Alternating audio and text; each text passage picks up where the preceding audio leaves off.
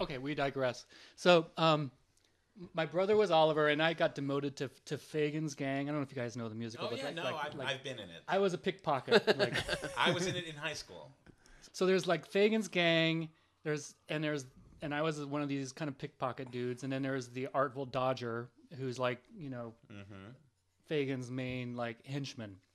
Anyway, there was one performance in particular where I started noticing that the Artful Dodger was the guy who was playing the Artful Dodger. I forget his name, but he was starting to turn noticeably green about like halfway through, like maybe the brisket or something. I don't know, but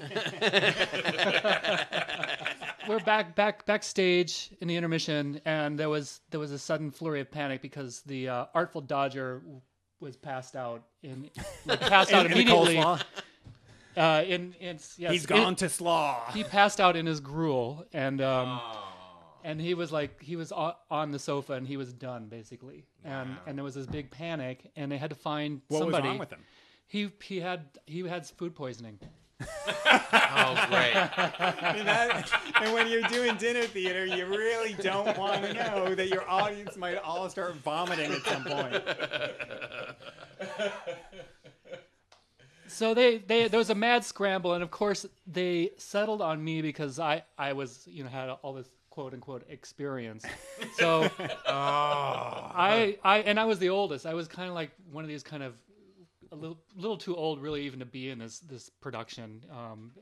How old were you? 14? I was 14, really, and then most of the kids were like 11, 12, 13. I like the notion of going to dinner theater, a classy night out, and then being entertained by 14-year-olds. Yeah. I mean, isn't that something you try to avoid? Well, the older the gang. I'm talking. Oh, the wait, gang, Oliver, right? Because Oliver is a young kid. No, the roles were mostly college co-eds. Oh, okay. Which was actually my main motivation to be in this thing in the first place, because I was college goyles. Basically, yeah. Yeah. I spend most of my time in their lap. Spit some 14-year-old game at him.